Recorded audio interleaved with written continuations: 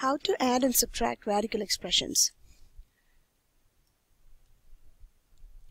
The rules to add and subtract radical expressions are given on the side here. You have to make sure that your radicals are in the simplified form, and then you have to combine like radicals. Let me explain what I mean by that. Okay. The first part, I'm going to actually explain rule number 2 first. If you have a question like this, what I mean by combine like radicals is you can only combine the radicals of the same type. So here the first two terms has radical 2 and the last term is radical 3. So this is a different type. So these two are the same type, so you're only going to add the coefficients of these two. 5 plus 6 is 11, radical 2, plus 6, radical 3. Now this is similar to how you only add like terms when you add algebraic expressions. Like if you had 7x minus 2y plus 3x, you would only combine the like terms. X goes with x, so you would add the coefficients. 7 plus 3, 10x, and then you would just leave the negative 2y by itself. That would be your answer. So just like how when you add and subtract algebraic expressions, you would only add like terms. So when you add and subtract radical expressions, you would only add or subtract like radicals. Okay, so I just explained step number 2 first. Now, before we can do step number 2, we have to make sure that our radicals are in the simplified form. That's our step number 1. So let me explain what that means. If you have radical 3, okay, we know that we cannot split 3 anymore. I mean, it's just 3 times 1. So we know this is already in the simplified form. Okay, but if you had another radical like radical 8, 8 can be factored as 4 times 2, where 4 is a perfect number. So if you can factor our radical, the number in our radical, as the product of a perfect number and another number, then you have to go ahead and simplify it again. So square root, this becomes square root of 4 times square root of 2, and we know that square root of 4 is nothing but 2, so we have 2 radical 2 as our answer. Okay, so what I mean by perfect numbers are numbers that has a square root, like square root of 1 is 1, square root of 4 is 2, square root of 9 is 3, and so on and so forth. So here, another example, let's say radical 18. Okay, now 18, how can I factor 18? All the different ways I can factor 18. I can write 18 as 1 times 18, which is not really helpful in this case. I could write 18 as 2 times 9 or 3 times 6. There are 3 different ways to factor 18, right? Now, of the 3, I have to only pick the one that has a perfect number and another number in it. Like 6 is not perfect, 3 is not perfect, so I cannot pick this. This is not of any help to me at all. In the second case, 9 is a perfect number, so I have to write 18 or split 18 as 9 times 2 rather than the other two options that I have. So 9 times 2, and 9 has a square root, which is square root of 9 is 3. 2 does not have a square root, it cannot be split anymore, it stays in the radical. So now we have simplified radical 18 as 3 radical 2. Another question, square root of 98. Okay. Now you have to think, can you divide 98 by any of these perfect numbers? So if you take your calculator, divide 98 by any of these numbers and see if you get a whole number, you would actually see that 98 is 49 times 2.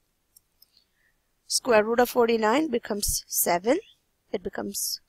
So 7 comes out as a whole number, not as a radical anymore. 2 doesn't have a square root, so it stays in the radical. So that's how you get that's how you simplify radicals. Another example, square root of 243. So take calculators, take 243 and try dividing it by some of these numbers. By 16, by 25, 36, check what number will divide 243.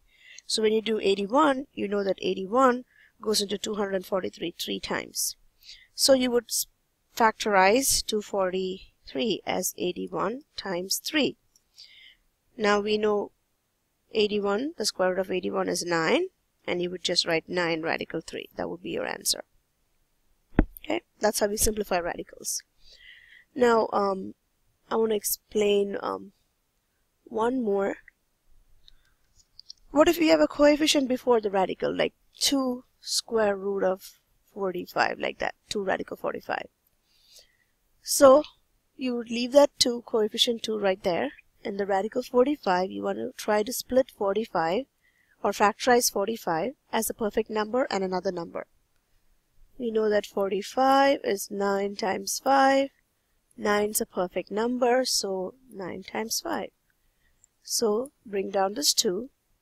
And we know that square root of 9 is 3 and 5 stays in the radical. Now the operation between these two is multiplication. So you would write 3 times 2, you would combine it like that and write 6 radical 5.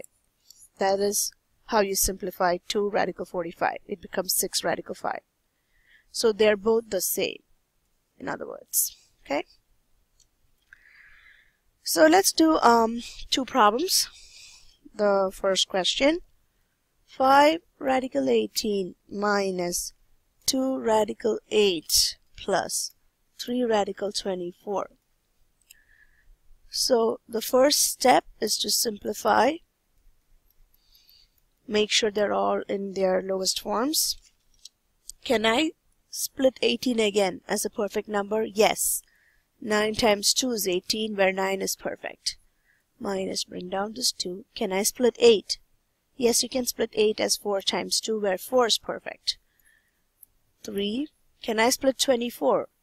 Well, 24 can be split in so many different ways. 1, 24, 2, 12, 3 times 8, 4 times 6. You can factorize 24 4 different ways, of which only this has a perfect number, where 4 is a perfect number. So I'm going to split 24 as 4 times 6.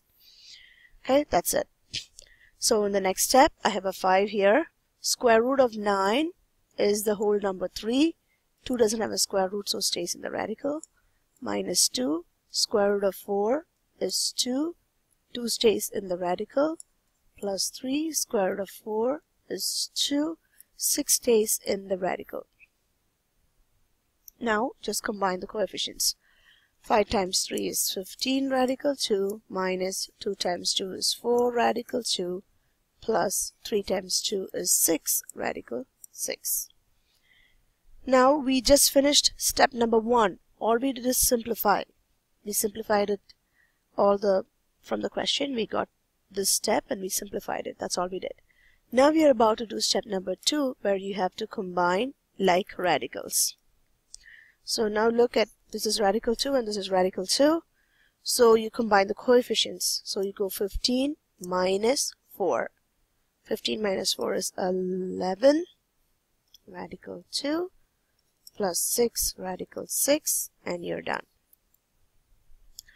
One more example. Example number 2. Negative 5 radical 45 plus 6 radical 12 plus 4 radical 6 minus 8 radical 20. So step number 1, simplify the radicals first. Negative 5, 45 can be written as 9 times 5. 6, 12 can be written as 4 times 3. 4 radical 6. The only way to write factorize 6 is 1 times 6 and 2 times 3. There are no perfect numbers here, so I cannot take either one of them. So 6 is already in the simplified form. So you leave it there, just like that. Minus 8 radical 20, 4 times 5. Can be split like that. Next step, minus 5. Square root of 9 is 3, so it comes out as a whole number. So 9 is done with, and 5 stays in the radical. Plus 6 square root of 4, 2 comes out as a whole number, 3 stays in the radical. Plus 4 radical 6, there's nothing we can do about it. Minus 8 square root of 4 is 2 radical 5. Let's multiply the coefficients now. Negative 5 times 3 is negative 15 radical 5. 6 times 2 is 12 radical 3. 4 radical 6 minus 8 times 2 is 16 radical 5. So now we have combined like radicals. Let us, we have simplified radicals. Let us combine now. If you look at this, you can understand that there's a radical 5 here and there's a radical 5 here. So let's combine the coefficients. Negative 15 and negative 16 will be negative 31 radical 5. So that's done with.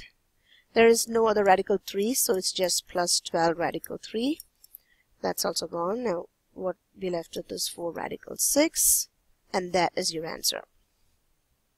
I hope this helps.